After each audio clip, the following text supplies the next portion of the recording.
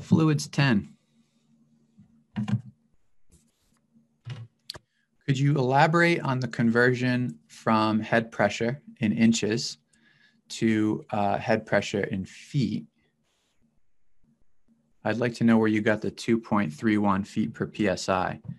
Well, I guess there's kind of two questions embedded in this. There's the conversion of pressure from truly pressure units like PSI to length units. That's something that's unique to fluids, that we talk about pressure as the height of a column of a fluid that would exert that amount of pressure.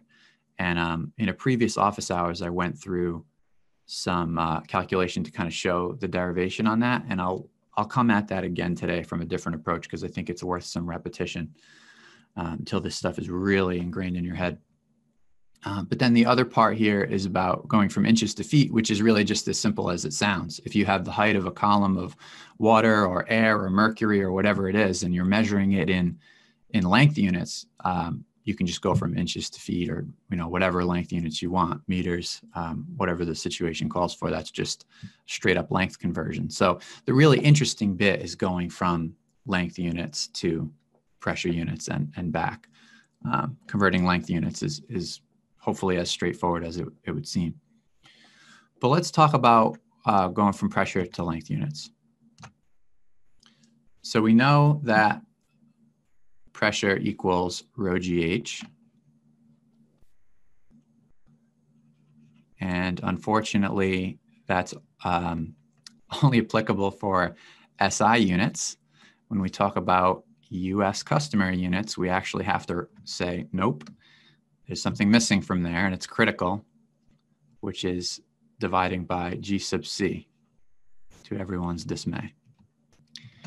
But hopefully most of us have accepted this by now. All this does is account for going from pounds force, which would normally be in the acceleration due to gravity, to pounds mass. And the units of G sub C are just what they need to be to make that happen.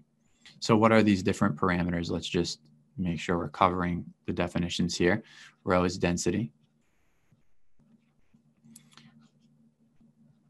which is pounds mass per cubic foot. And we're going to introduce this idea of gamma H, where gamma is specific weight.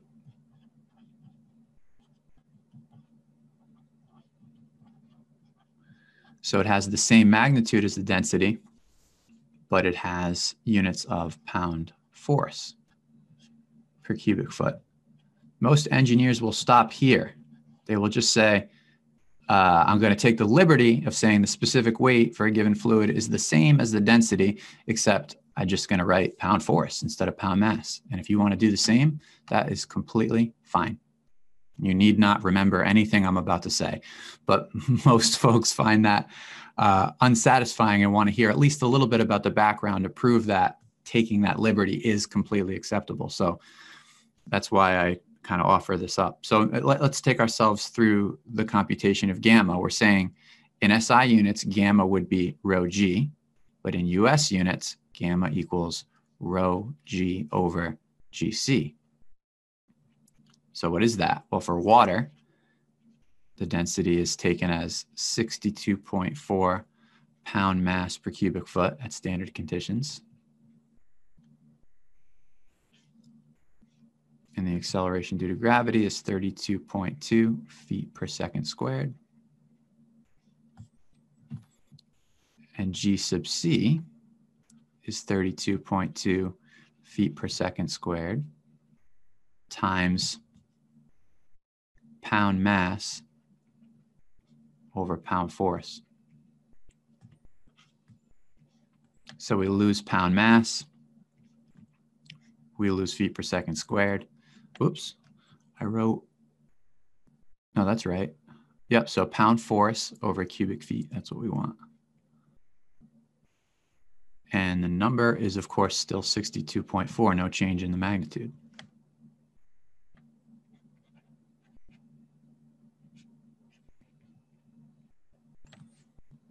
Okay, so then let's come back to pressure, because all of this is just to sort of establish gamma as an idea that we can take and use.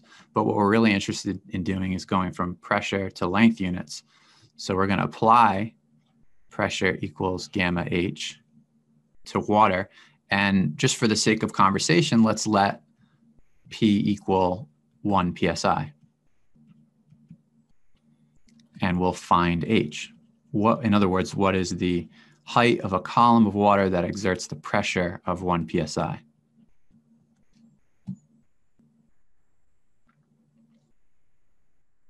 Well, we can solve for H. H equals pressure over gamma. And then the pressure would be 1 pound force per inch squared. And then I'm going to convert to feet. So 12 inches over 1 foot squared. And then we'll divide by the specific weight, which is 62.4 pound force per cubic foot. So we lose pound force. We're going to lose inches squared. We're going to make sure we square that number. And it's going to end up being 144 over 62.4, which is 2.31. And the units, this feet cubed comes up into the top, and you have feet squared in the denominator, so it just has units of feet. And when you say this, you want to make sure you say feet of water.